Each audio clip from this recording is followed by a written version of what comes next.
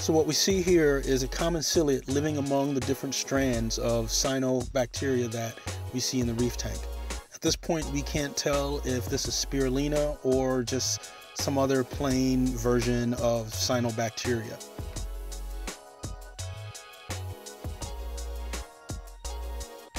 Now, as we get a little closer, you can start to see the differences, but once again, even at this magnification, you're really not able to see the structure of spirulina. It just looks like a strand. Now, at this magnification, we are able to see the spiral structure of spirulina. This is what makes it different than any other cyanobacteria. You can see the tight spirals.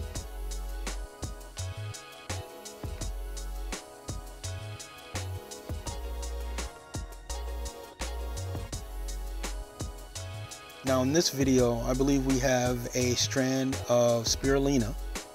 There's some diatoms there, and we also have a piece of green cyanobacteria. Now notice the difference. You see the different segments in the strand there, the green strand that we see in the video. Very different than the spirals that we see in spirulina.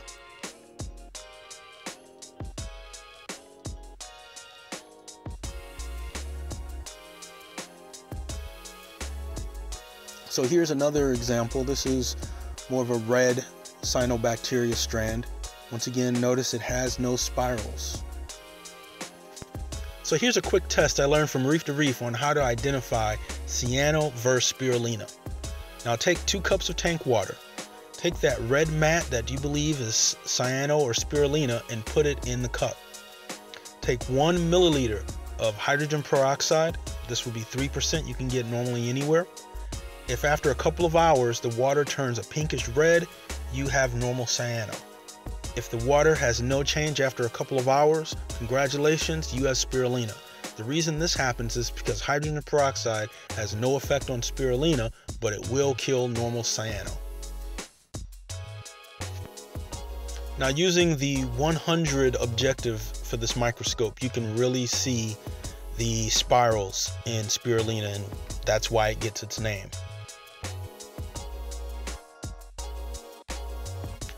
So what do you do if the test comes out and you have spirulina? Well, so far the only thing that is known to really kill spirulina is chemi-clean.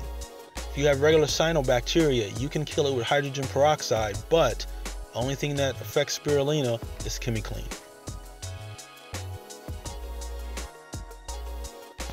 So that's it on this video of spirulina.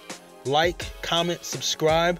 Let me know if you've ever had to deal with this menace in your reef tank. And as always, happy reefing, YouTube.